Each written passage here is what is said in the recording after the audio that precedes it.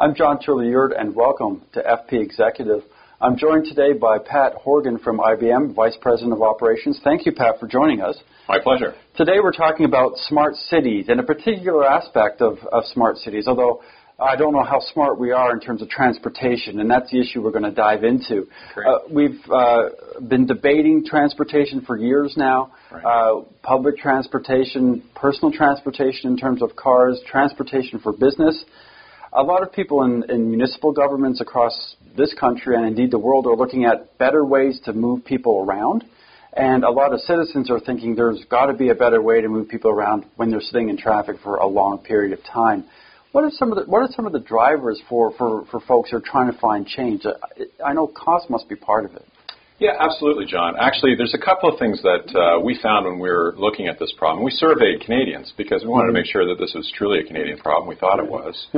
And actually, late last year, Angus Reid did a poll of Canadians across the country. And although we're pretty proud of a lot of the services we have, we all, 90% of us, compared to 10 years ago, see that things have gotten a little bit worse. And it's this mass urbanization point of Canadians kind of realizing that, you know, now 50% of people around the world are in urban cities and this transportation points there, and that it's getting worse. It's going to turn more towards 70% of people around the world being in urban centers. Canadians have a sense for that. And the second point, to your point on transportation, when we asked the question, we did a commuter pain survey, we decided we'd go a little bit deeper and say, well, what are people around the world and Canadians thinking about that? And over 50% of Canadians said, yeah, this is a bigger problem than it was 3 years ago. Our commute time is not as bad as some places like Beijing. However, in Toronto, Montreal, and other urban centers in Canada, it's gotten worse over the last 3 years. So this is a problem we kind of want to address and want to try to play a role. But it crosses a lot of different parts, right? So even to your question, governments, businesses, educational institutions all have to play a bit of a part to solve this. And it's not a simple answer to, it's not one thing that fits that will solve this. We find that our concentration on these smarter cities, it's a bunch of systems that interrelate.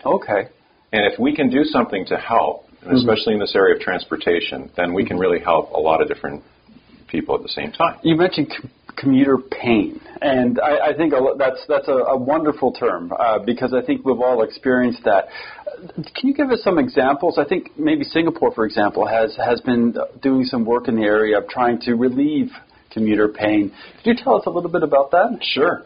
And in fact, that's exactly what they did. They saw this problem and they said, we got to do something about it. And in fact, their land transportation agency kind of took a look. And they teamed up with us and they said, you know what?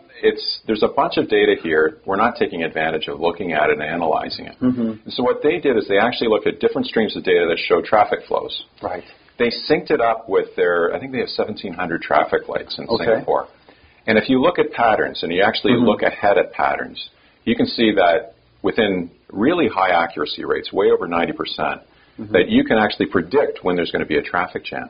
And in fact, it's not that big a deal. It's not like you have to change traffic lights all green forever. In fact, it's only like within about a 5-second change, you can actually take a traffic jam and smooth it out. Interesting. And now they've discovered, and they're working extensively with us to apply to other areas of their city, but they see that this has really helped them in terms of traffic flow. Wow. So I'm interested. This sounds like a huge system. Is it very expensive to put something like this together? It takes more of this effort across the different disciplines of Singapore. Now, Singapore is a one big area, and so they were able to get together perhaps to think about this. But it took data from different segments of their traffic and other pieces of their information system and then analyze it to find out where the model is, where you can improve it and make it best. So in terms of cost, so we're not talking about multi-billion-dollar... No, not at all. In fact, this is almost data that exists that wasn't being used before, that's now being mined with our help to allow them to kind of maximize this. Well, you mentioned an interesting point. This is data that maybe a lot of cities are collecting,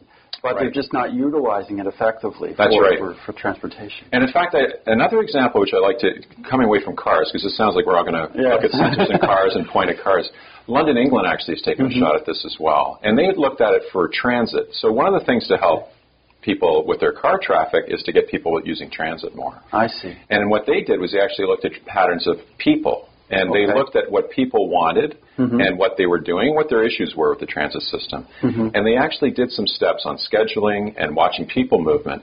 similar to Singapore, but now with people, and they increased their confidence, if you will, and comfort level with taking transit by 40%.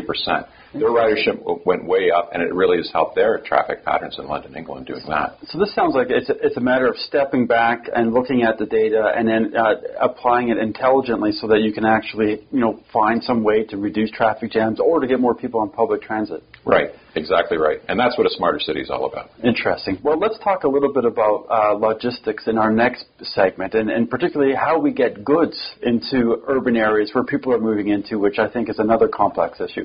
Pat, thanks again for joining us for this first part. My pleasure, John. Thank you.